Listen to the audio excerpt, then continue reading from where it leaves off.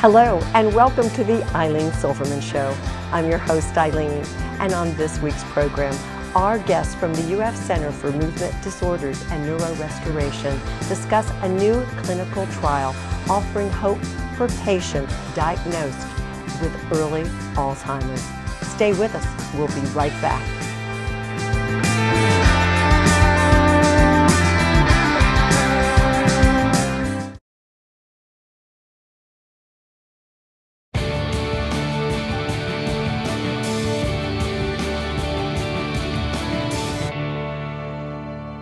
Welcome back. Thanks for joining us for our program. A groundbreaking clinical trial is underway at the University of Florida to hopefully slow the progression of memory loss in selected Alzheimer's patients. To tell us more, I'm pleased to introduce my guest, Dr. Kelly Foote, Associate Professor of Neurosurgery at the University of Florida and co-director of the Center for Movement Disorders and Neurorestoration, and Stacy Merritt, Assistant Director of Clinical Trials. And Stacy and Dr. Foote, it's wonderful to have you both here, and our community is very fortunate to have you both and so many others part of this community and what we do, because you have such wonderful knowledge. You're helping all of us, and I'm pleased you're here. Thank you. And Thank you. Now you were both at the center, the UF Center for Movement Disorders and Neurorestoration, and that's where you're in charge of clinical trials. So Stacy, tell me a little more about your involvement with Alzheimer's disease. Alzheimer's disease has been a particular passion of mine. I went to school to get a degree in gerontology because quality of life for aging adults was something I wanted to delve into. Alzheimer's, being a great epidemic at this time, seemed to be a natural foray. I did work at the Alzheimer's Association, where I learned quite a bit and helped educate the community. And I somehow forayed my career into the Movement Disorder Center for Neurorestoration, and we are lucky enough to be involved in a new, as you said, groundbreaking study on Alzheimer's using DBS surgery, which stands for deep brain stimulation.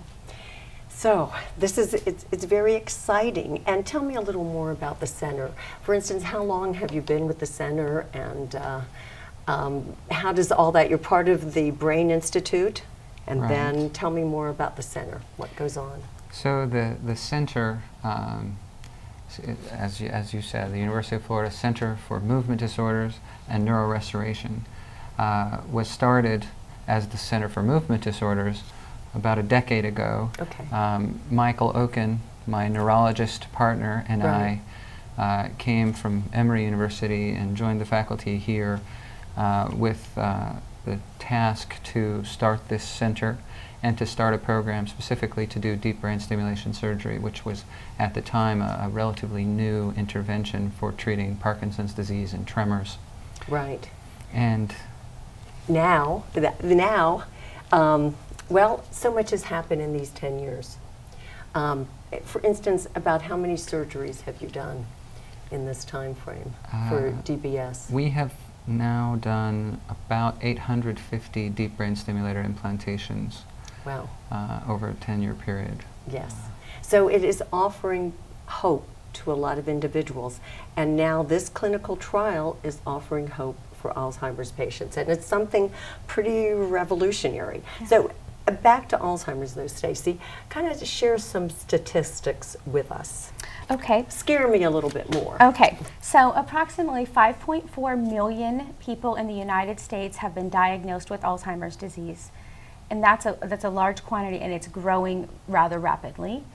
And the local government all the way up to the federal government has been trying to take it under their wings and really see that it's an epidemic. Financially, it's going to be devastating, and what they can do to help. From the research side, people are trying to look into pharmaceutical drugs or whatever Right. they can to help stave off the symptoms, halt it, or even find a cure. What do you think about pharmaceutical drugs? Are they effective? They are effective for some people some of the time, so it's not a long-term effective treatment. Okay. So we're looking for something more long-term, and this might be what it's going to be. Might be something that is that answer. And Dr. Foote, tell me more about this trial. Now, UF is one of several sites in the country that is part of this clinical trial. What does this trial really mean? What are we doing here? Well, we feel pretty privileged to have been selected. There are only a handful of centers in the United States that are participating, and we assume that it's because, as we mentioned, we've done hundreds of deep brain stimulation operations, but also yes. Dr. Oken and I have done a lot of research exploring novel applications of deep brain stimulation, so it was sort of a natural thing for us to do. Yes, I can see, I understand. And there is a story about how this whole clinical trial got started. Will you share that, please? Right. I was telling you that one of my colleagues, Professor Lozano in Toronto, Canada, was investigating a novel application of deep brain stimulation. He was actually trying to treat morbid obesity with deep brain stimulation. And he was stimulating the brain of an obese patient in part of the brain called the hypothalamus. And when stimulation was applied during the operation, the patient, who is awake, had these intense déjà vu experiences, episodic memories from his past that would become more vivid as they would turn the stimulation up and then go away when they turned it off. So there was clearly some action on the memory circuitry. Right, a link there. Yeah. And then suddenly that has led, and that also led to your interest into thinking there could be something that was promising about this clinical Exactly. trial. For years, people have been asking me, do you think deep brain stimulation is going to have any role to play in the treatment of Alzheimer's disease, including my mother, who's caring for her mother who has Alzheimer's disease. Right. And my answer has always been, sadly, no, because Alzheimer's disease is a degenerative process that breaks down the network, right. The memory network in the brain. And for deep brain stimulation to work, the network has to be intact. It has to the be wires there. have to be connected.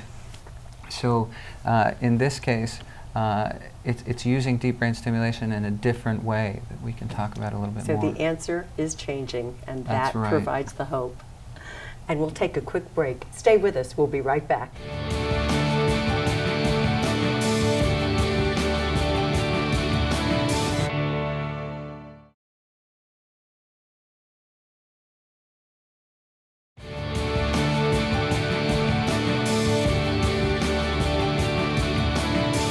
We're back talking with Dr. Kelly Foote and Stacy Merritt.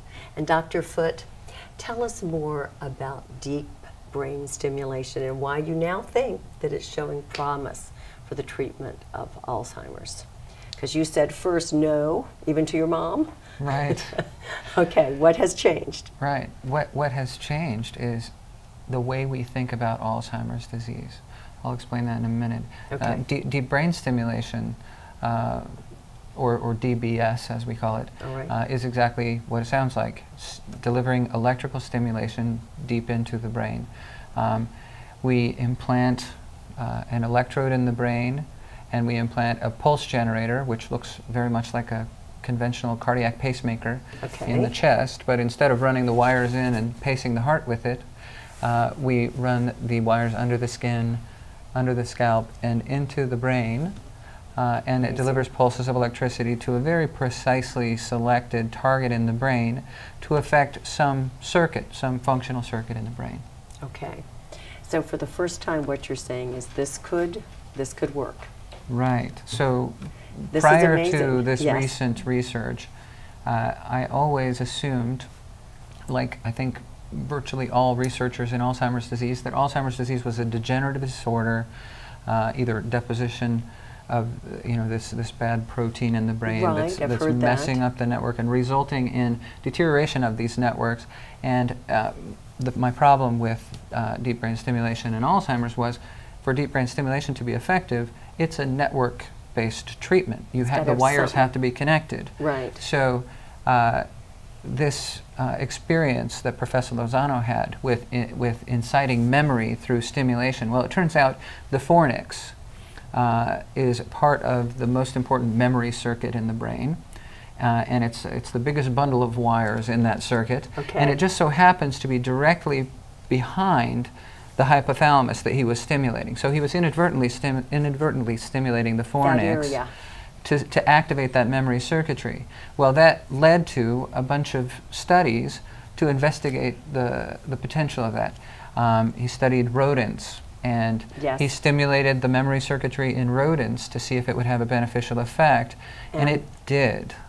It was very exciting. You can do memory tests on rodents. You get a little rodent swimming pool, and you put an invisible platform so they swim around until they find it, and then you put them back in there later and see if they remember where it was. And if they swim right to it, their memory's good. If they don't, they're not. So these rodents who were stimulated did better on those memory tests. Right, they were finding that. And what's even more exciting is when they studied the brains of these rodents, there was neurogenesis. There were new neurons that appeared to be a result of the stimulation. Almost regrowing. Right. Growing new neurons, new brain cells, which, if you know anything about Alzheimer's disease, the big problem is atrophy. Right, it like shrinks. It shrinks, right? You lose brain cells. And in this case, to see new brain cells is completely the opposite of what you expect. Right. So that's really exciting. So these studies, and there were several of them that were compelling, led to a human trial. So Professor Lozano and his team did this operation that we're proposing, stimulation of the fornix on 6 patients, and among those patients, he studied, of course, you test their memory before and after and see if it has a beneficial effect, and it did in several of the patients. But also, there are some other things that we know happen to people with Alzheimer's disease, like certain parts of the brain become hypoactive, less active, the temporal lobes and the posterior part of the cingulate gyrus. When we study them with, we watch how much sugar they're using up on what's called a PET scan. And those areas are hypoactive. And as Alzheimer's progresses, they become even more hypoactive. And so that's something you can follow, and you can see it deteriorate. Right. Well, in these patients, these 6 patients, a year after they'd been stimulated for a year, those areas, instead of becoming less active, actually became more active. And there was also evidence of neurogenesis. So it's very exciting. All that led to the clinical trials and saying, this could work, this could happen. That's right. We want to try it out, and here we are at UF with that opportunity. And who would be eligible, Stacy, for the trial? The ideal candidate to speak with us or come in for a screening visit is someone who's recently been diagnosed with mild Alzheimer's disease. One of the other major criteria is he or she would have to be on an FDA-approved drug for Alzheimer's disease. Okay. And what age? We're looking at the age range from 55 to 80. Okay. All right. Important things to be considering. We're going to take another quick break. Stay with us. We'll be right back.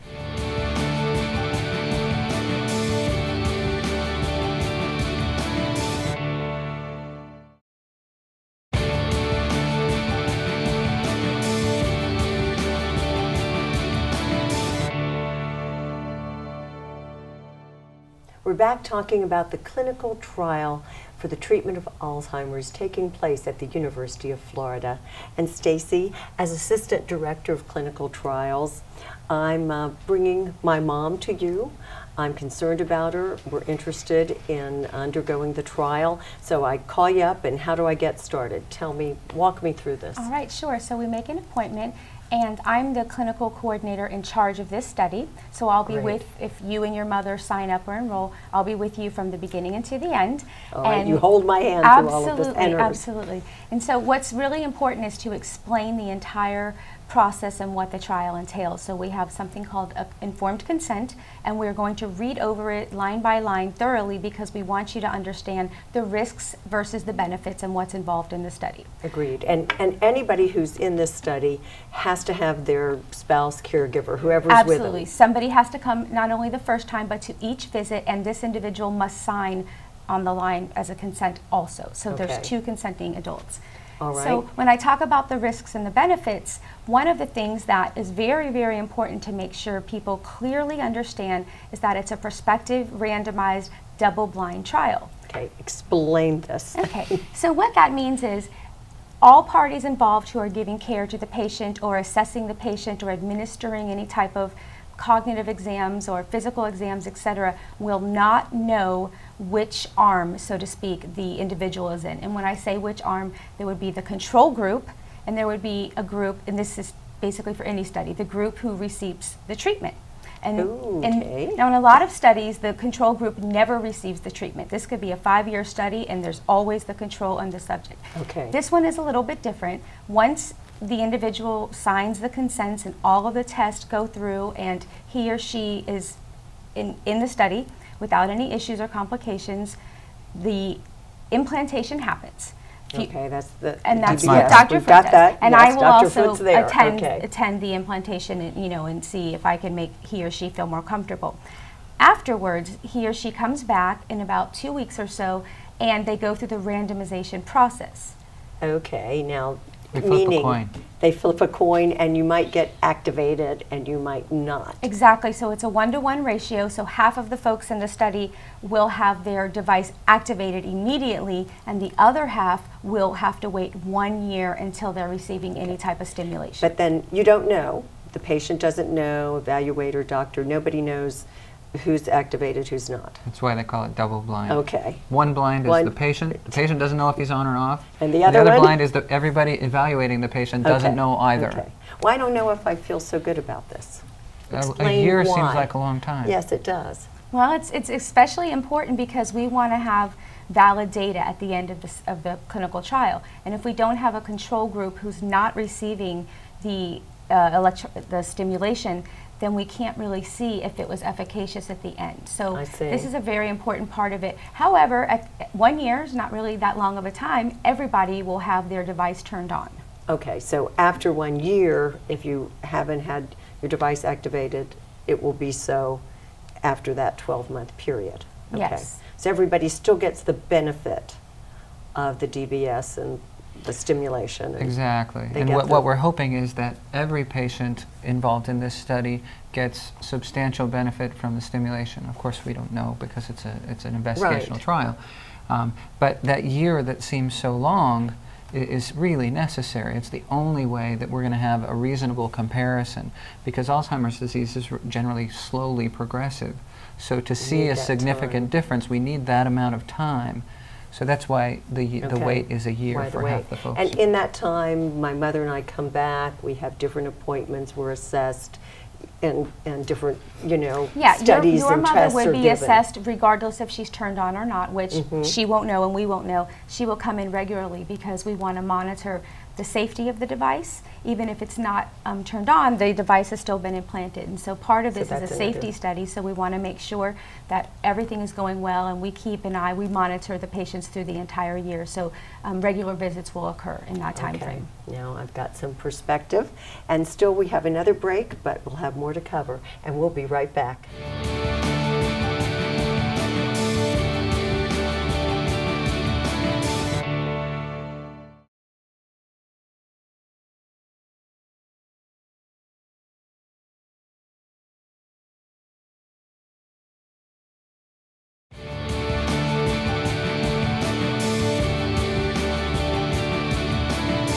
We're back talking with Dr. Kelly Foote and Stacy Merritt. And Stacy convinced me, why should I sign my mother up for this clinical trial? This clinical trial provides hope in an arena where there really isn't any promising intervention in place at this particular time. All right, so this is really one of the hopes, and we're fortunate it's taking place here. Share some more statistics with us. Okay, once you turn 65 years old, there is a 15% chance you will get Alzheimer's disease. When you turn 80 years old, there is a 50% chance. Okay, this scares me. I mean, we are working hard to be healthy, exercise, eat right, and now we have to worry about Alzheimer's also. And it is scary. We want to age, we want to stay, we want longevity, but then there's this.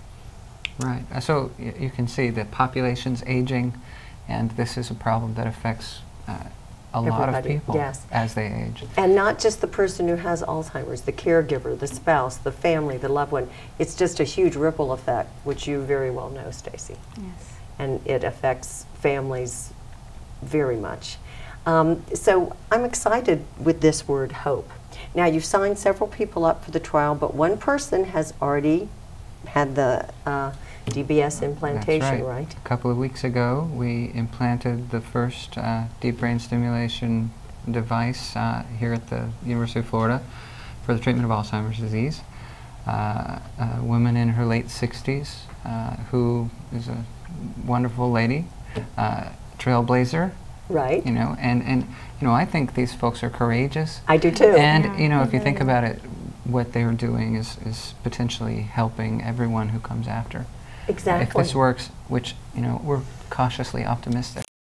This will change everything. Yeah, it could change the whole ballgame with Alzheimer's. So we're really excited. Yes, and now, how long an operation is that? You've talked about being courageous. Well, the way we have this operation set up, according to the study protocol, it's a fairly long one. Right. But the part where the patient's awake is relatively short. That part lasts about an hour and a half to 2 hours.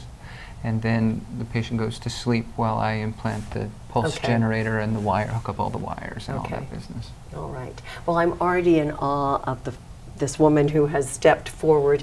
But Stacy, I know that you're hoping others will answer the call for just the very reason you said, to be a trailblazer, to help themselves and to others. What would you like to add to encourage people? I hope that if they even think they know somebody who might be a good candidate for the study, don't hesitate to call me, and I will be happy to explain any of the details. Right. I mean, as we said, you're with the person every step of the way. They can call you 24/7. That's right. With any concerns, and I'm sure there are many concerns and questions people Yes, will have. there are. But once again, I think we are very fortunate in this community to have the Center for Movement Disorders, to have this clinical trial taking place here, to offer this hope for people in North Central Florida. Because, as you said, Dr. Foote, it's a good option.